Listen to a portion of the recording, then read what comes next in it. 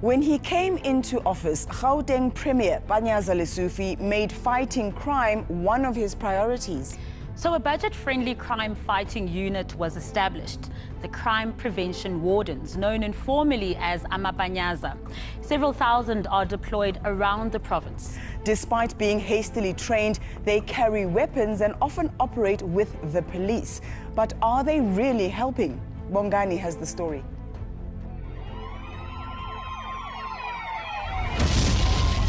There appears to be a spike in cash and transit heists in the country, particularly in Gauteng, Eastern Cape and crime in South Africa is out of control. Yet more evidence that South Africa is losing the battle against incidents of housebreaking, home robbery, assault and murder have been on the rise. Gauteng, the country's economic hub, is plagued by violent incidents. Our murder rate is now around 46 murders per 100,000, compared to the global average of 6 murders per 100,000. Between April and June this year, there were 1,489 murders. There were, I think, nearly 10,000 rapes. There were 7,000 robberies. But Gauteng's Premier 𝗀𝗀𝗋𝗀 Lesufi has a plan. 6,000 young people have been recruited to go to training so that they can be combat ready to patrol our communities from the 1st of May 2023. This is a strong message to criminals. We are ready to confront you wherever you are. I was not a criminal. I didn't commit any crime, but I was treated like a criminal.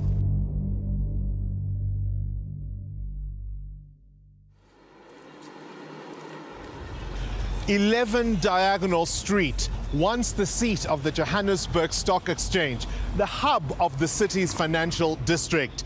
But that was a long time ago. Many businesses have left because of crime. Well, not under my watch, says this premier. At the State of the Province address in February, he unveiled a bold initiative.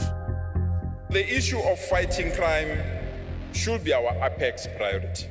We are increasing the budget of fighting crime in our province from 750 million to multi-billion rands in the next 3 years. And so Premier Lesufi launched the Crime Prevention Wardens, taking to social media to advertise 6,000 posts. Within weeks, he was ready to unveil his cadets. I can see now you are fit and proper. I'm releasing you to each and every township. Those that don't respect you, they will regret.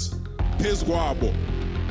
But as soon as they hit the ground, there were problems.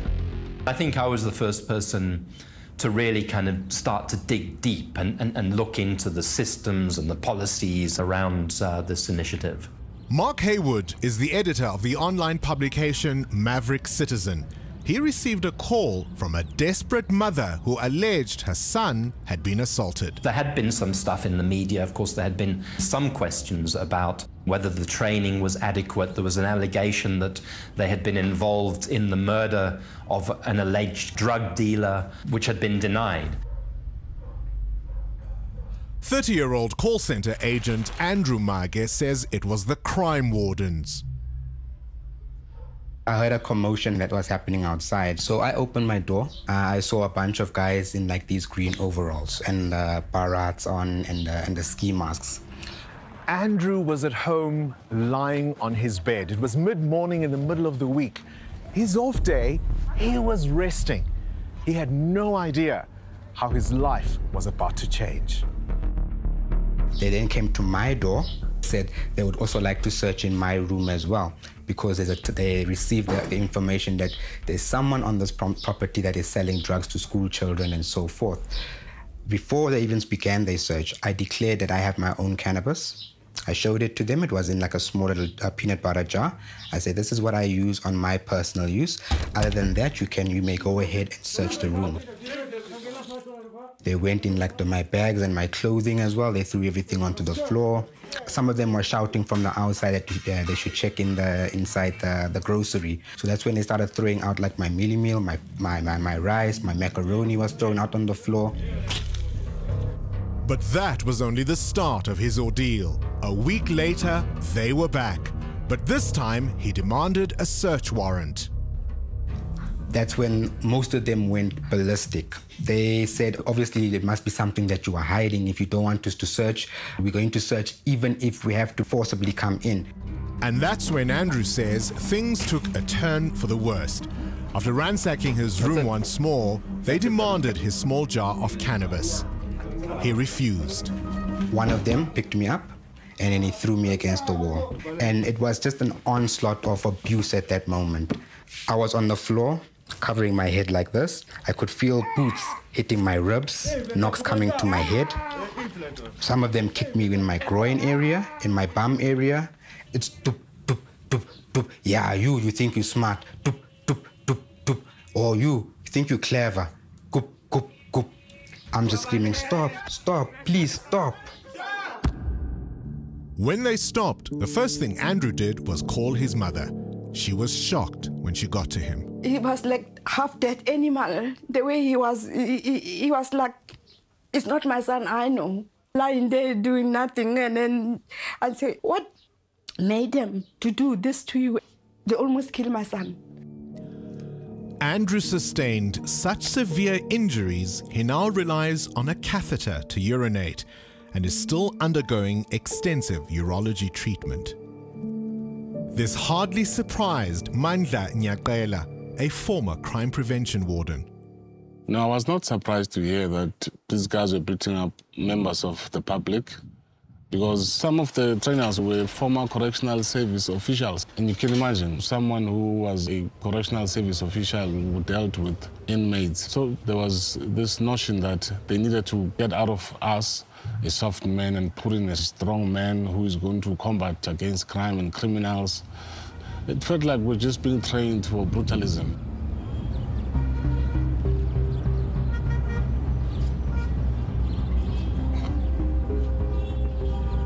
Fighting crime is the Premier's apex priority, he says. But are his 6,000 crime prevention wardens preventing crime or creating it? The Gauteng Premier spokesperson, 𝗧𝗵𝗶𝘀, is aware of Andrew's allegations. There is currently an investigation that is taking place with regards to the allegations from Carte Blanche, where it is alleged that in the course of doing their work, they allegedly manhandled a citizen there. But 𝗧𝗵𝗶𝘀 argues crime fighting is serious business. These people police townships, informal settlements, hostels. These are some of the most violent areas in this province. During training of any law enforcement units, there are people who quit because once they realize what is it that is going to confront them on the streets, they say, I'm not ready for this.